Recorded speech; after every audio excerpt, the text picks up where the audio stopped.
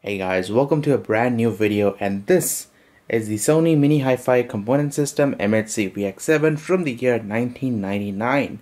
And this thing has never been opened, so that is what I was told when I bought this. So this thing is still brand new inside the box, never been used. I think it has been opened because the someone has actually resealed it. But anyway, let's take a look at the box. So this is once again MHC VX7, 170 watts plus 170 watts RMS. That makes total of 340 watts RMS. And it's got video CD, audio CD, none of this new MP3 rubbish. So there's no USB on here, there's no Bluetooth. We've got plain old video CD and audio CD support. And it's got a 3 CD changer, DJ mix, hybrid motion display, cinema, space mode, and multi-ambient speaker system.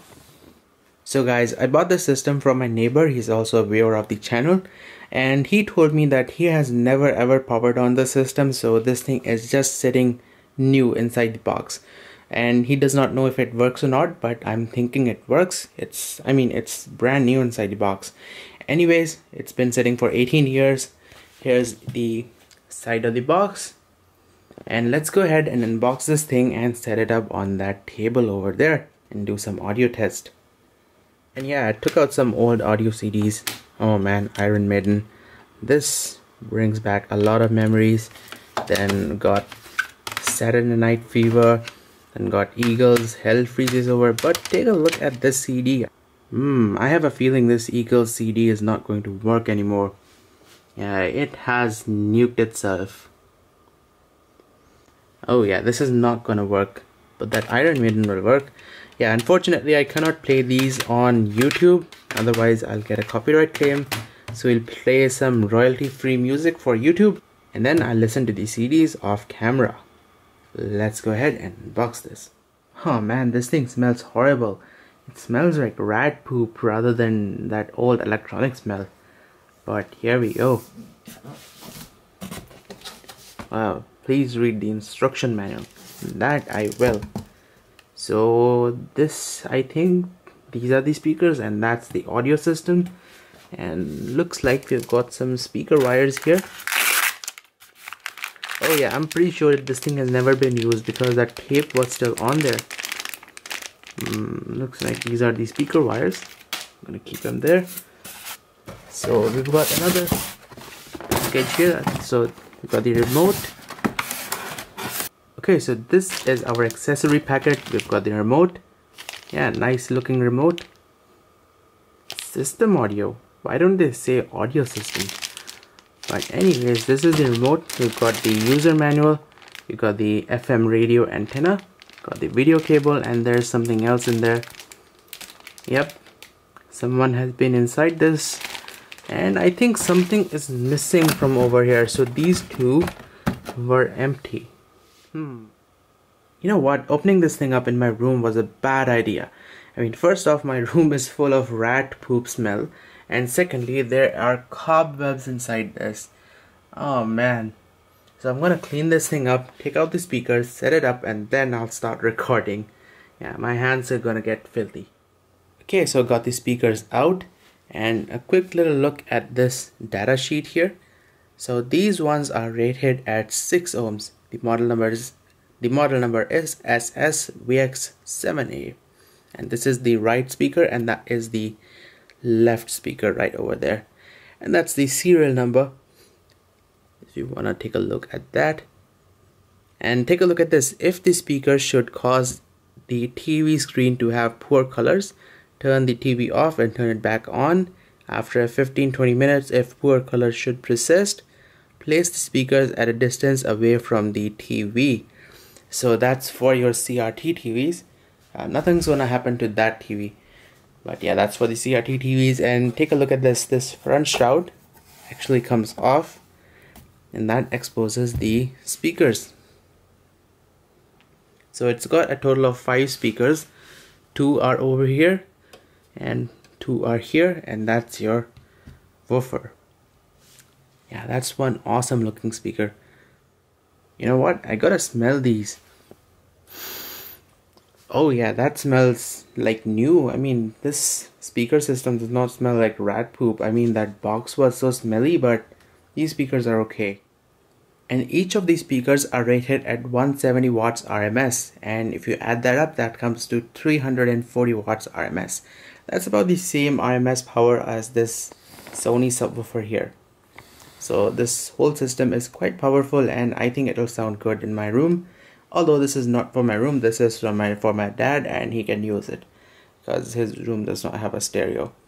So let's get the amplifier ready and play some tunes. Guys, take a look at this. This thing looks beautiful. And that is a vacuum fluorescent display. If you buy a stereo these days, you get a tiny little LED display. And that is a vacuum fluor display. And I think that's one of those color vacuum fluor display. But yeah, take a look at all of these different controls here. Got a jog dial. Oh, that feels good.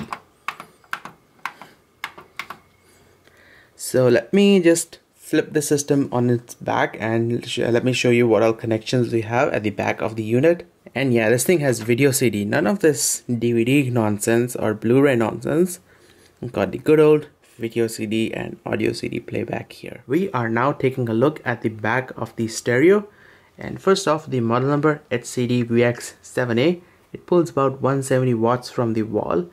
And that's the serial number. Sony Corp Tokyo, Japan, and this one is made in Malaysia. We've got the power cord, and there's some sort of adapter attached on the front. Take this out here. So we've got video out, system select, let it be on auto, then S video out. I'm probably never ever going to plug this into a TV because it's got video CD, and I don't really watch any video CDs because yeah, I've got a smart TV. We'll use this as a dedicated audio device by plugging in a RCA cable, and yeah, we'll take it from there. So we've got digital audio out, although I wish this thing had digital audio in because my computer right over there has a digital audio out, so we could have digital audio plugged in on here. But yeah, it does not matter. We've got antenna connections here, AM and FM, and we've got audio in, and this is for the Sony MD mini disc recorder. Super woofer out. I think you can connect an external powered subwoofer to this thing. And we've got surround speakers, and this system did not come with surround speakers, so these are again these will not be used. And we've got speaker connectors over here. We'll use these to connect the speakers. Then we've got a cooling fan, and I think that's pretty much it. Let me wire up the speakers now. Okay, so got the speakers hooked up. Let's go ahead and turn the system on for the first time in about 18 years. So let's go ahead and, oh, that was a loud noise, but hey, it works. Sony demo. And look at that vacuum fluor display. I think there are two vacuum fluor displays here. So one of them is in front, that's transparent, and there is another one at the back. I'm not sure if you guys can see that, but that looks awesome. Yeah, there are two vacuum fluor displays here. That is just beautiful. I'm so happy to see this thing working. So let's turn the power on. Okay, what is that noise?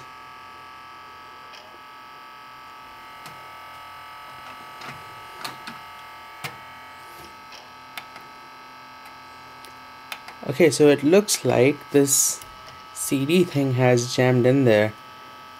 Yeah, it is coming from somewhere from over here. So I think the belt inside this has rotted away or something. Might need to open the system up or get it serviced by Sony. That is going to be a bit of problem. So I'm gonna wait and see if this sound disappears, and then we'll play some songs. Okay, so it seems like that grinding noise stops when the stereo is in standby mode or when it's showing that Sony demo. But as soon as you turn this thing on, that grinding noise just starts, no matter what function is it in. So even if when it's in the tape mode, and even when it's in this tuner or video mode, that grinding noise from the CD player will keep on coming. Tell you guys what, I have tried prying out this CD changer tray gently, and nah, this won't come out, and it's really stuck in there. So there's really no option left but to open up this case and see what's wrong. Yeah, these rubber belts and plastic cogs, these will just deteriorate over time and cause problems like these on older systems like these. Okay, so even though the CD player is making weird noises, that does not stop me from doing an audio test, because the amplifier and the speakers are perfectly fine. And I still did not test the cassette deck because I do not have a cassette to test. But anywho, let's go ahead and do an audio test.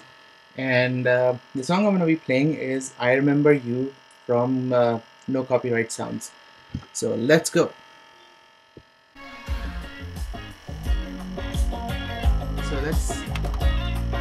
So here's my equalizer settings. 63 Hz, 10 decibels. So this is literally the maximum bass setting on the system. And if my mind works backwards just for a minute, I hold on to you before the memory's gone. I remember you. You lift my spirit. With you high is all I'm feeling. Remember how we felt alive. I remember you. You make me stronger. Can't go without it much longer. Remember. I remember you. You lift my spirit. With you high is all I'm feeling. Remember how we felt alive. I remember you. You make me stronger. Can't go without it much longer. Remember.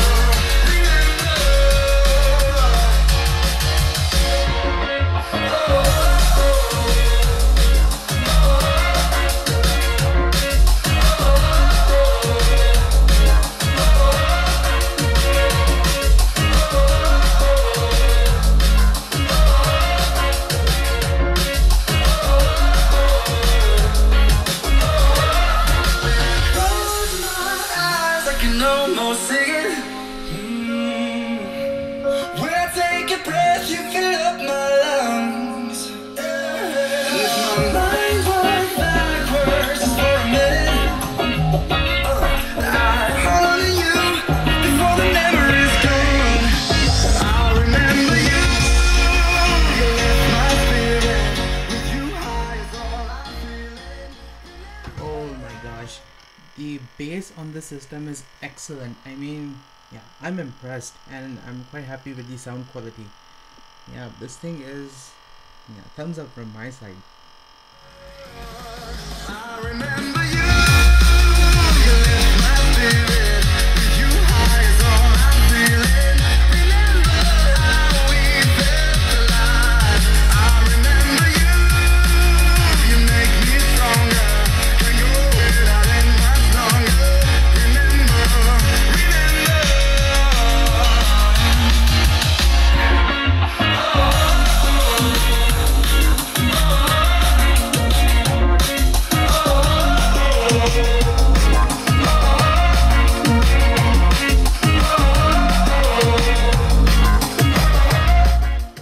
And look at this vacuum fluid display. I mean, that graphics thingy is just awesome.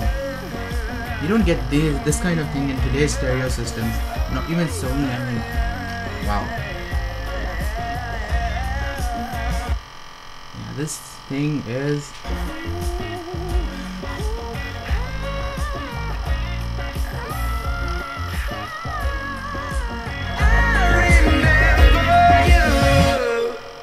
Okay, so here's another one of my favorite songs.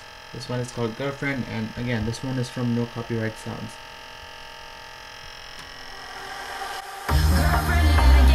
And I absolutely love the sound quality of this thing. Girlfriend, you gotta get it right. Keep your eyes on the prize. Girlfriend, you gotta get it right. You gotta want it with all your might. Girlfriend, you gotta learn to fight. I know you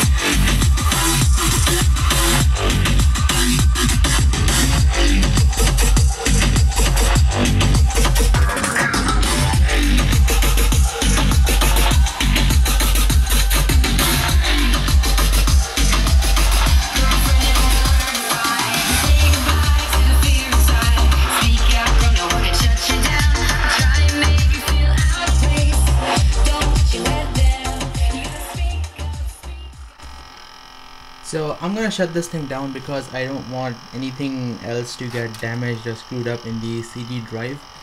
But yeah, this thing sounds awesome.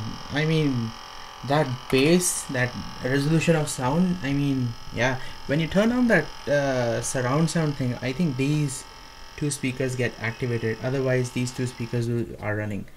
And I kind of did put my ear over here. This is like a full range speaker, so even though this thing plays low frequencies quite well, this is really a full range speaker, so it's not only playing the lower frequencies, it also plays back higher mid frequencies, and higher frequencies are played back by these speakers.